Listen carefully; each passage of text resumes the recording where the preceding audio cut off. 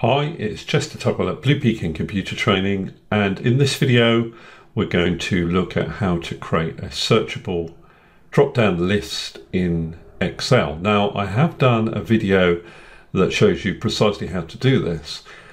This video is going to be slightly different because it's going to use the new filter functions that are available in Office 365.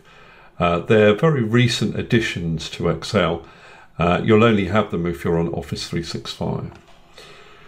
So what I want to be able to have is a little drop-down list, and if I type a few letters in, it will produce a filtered drop-down list of the products that I am currently showing in this list. Now, before I get started with the filter function, I am going to convert this data source into an Excel table. That means that if I add new products to my list, my formula can automatically pick it up. So that's fairly easy. Just click somewhere in the data, insert table, or shortcut key Control T. I'll give you this dialog box just confirming there the range of cells you're using. My table has headers, that needs to be ticked because we do. And give the table a name, so I'll call this product underscore list. And I'm also going to have a cell over here which is going to contain my drop-down list eventually, and I'm going to give that a named reference. So I'm going to call this entry. Okay, so I'm going to create my formula here in column C. Now I'm going to use the filter function here. And the first argument in the filter function is array. So that's the range of cells that you want to filter results in. So I'm going to select this range here, the product list table, the product column, comma, include. Now this needs to be a Boolean expression that resolves to true or false. Now, what I'm going to do is use the search function to achieve this. Now, the search function, what that does is look for the result, a text string, and I'm going to say that's the text string that I type in the entry cell within this range of cells here. I don't need to use start number, you only need to use that if you want to start in a different position other than the beginning of the text string you're searching within. Now what the search function will do is it will return the numeric position of the value that you're searching for in each of these individual products within the context of the filter function.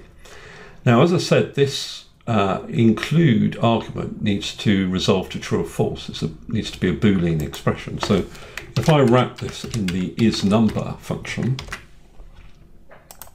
that will give me a true or false.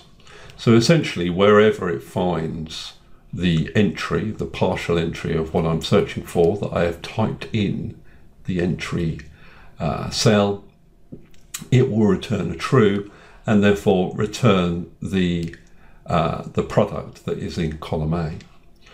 Now the last argument is if empty. So that's if the partial text string that I type in my drop-down list isn't found. So I'll say no product found. So I can close the bracket there. Now, if I press enter, I haven't currently got any criteria in my entry cell, but if I was to type in KNI, for example, it would reduce the options that have appeared here. So what I want is a drop-down list here that basically will show this list of entries here. And to do that, I can use data validation. So I go to data and then to data validation. And what I'm going to do is I'm going to say allow list.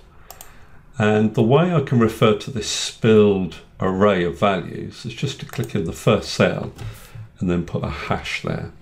And that means that it doesn't matter how big this spilled array eventually gets, it's always going to refer to it. That's what the hash actually means.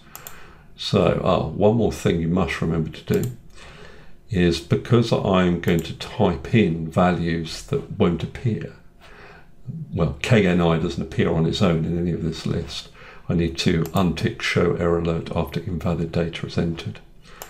Okay, so I can type in anything in here. So for example, if I typed basics, it's now going to give me that list of basics here. But what I'm looking for is the fact that it's actually in this drop-down list here. So again, if I type something else like J. Oliver, you'll be able to see that it's then just offering the J. Oliver products here. Okay, so an alternate way of creating a searchable drop-down list. If you haven't got the latest version of Excel, Office 365, then I have got another video that will show you how to do it without the filter function. It is a little bit more complex, but it will work just as well. Okay, thank you very much for listening. It's been Chester Tubwell at Blue Pecan Computer Training.